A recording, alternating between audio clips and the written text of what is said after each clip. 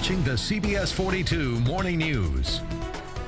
Welcome back, everyone. 6:24 on the dot. Let's get a check on that Saturday morning forecast, weather aware day. Yes, Alex, because we could see some stronger storms this afternoon. Even though we're starting dry this morning, we still want you to be weather aware because weather can change very quickly, just like we've seen all this week with the afternoon storms.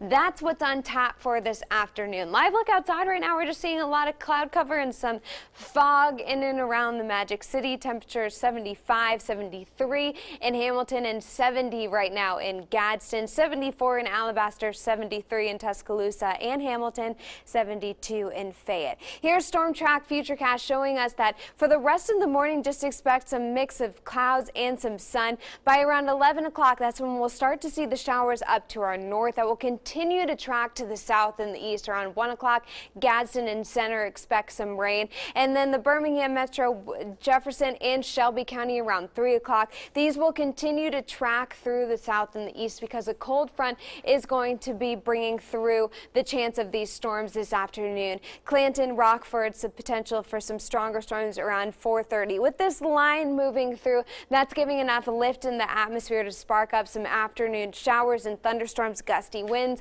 lightning, damaging winds, all a threat with these storms this afternoon. That's why the weather aware isn't in place.